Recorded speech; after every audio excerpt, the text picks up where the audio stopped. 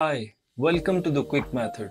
So a lot of people are asking that how to bypass phone number verification of their Discord account.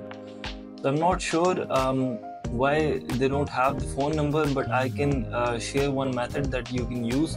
But what I would recommend is that you should use an email that you have a permanent access to, because that is important in case you have to retrieve your account back in case you're logged out of it or you lose the password. So you need to have a permanent email that you have an access to so that you can get back your account.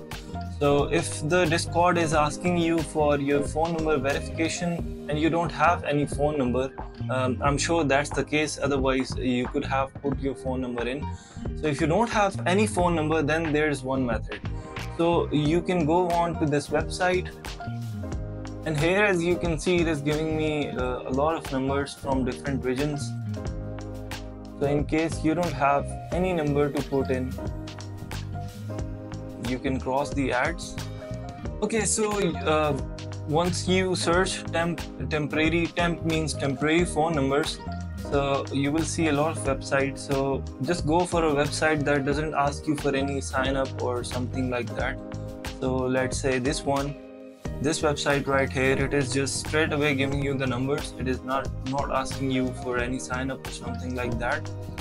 Okay, now it is giving you different numbers from different countries, so you can use any, but again remember that it can be hit and miss, because some numbers might work and some don't. So you'll have to put in different numbers to see which number basically gives you the code here and works. So let's say close this ad. Okay, let's say I selected this one and just click on it and it will be copied to your clipboard. So then head back to your Discord. Now my Discord here is made with an email, and right now it is not asking me for any number. So I'm not sure if in other regions it may ask for your phone number verification and it makes it compulsory.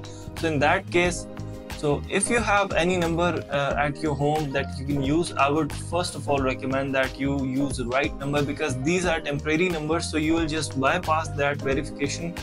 But in case you lose your account, so you'll have to get back that account with a proper email. So at least have a proper email here, so that the email should not be temporary, so that you can get back your account in case you're logged out or you forget your password or something like that. But you can skip the number verification. So basically that's how you put in the code, and that number will be updated on your Discord account. So I hope it helped. If it did, please consider subscribing and liking to this channel, and I'll see you in the next one.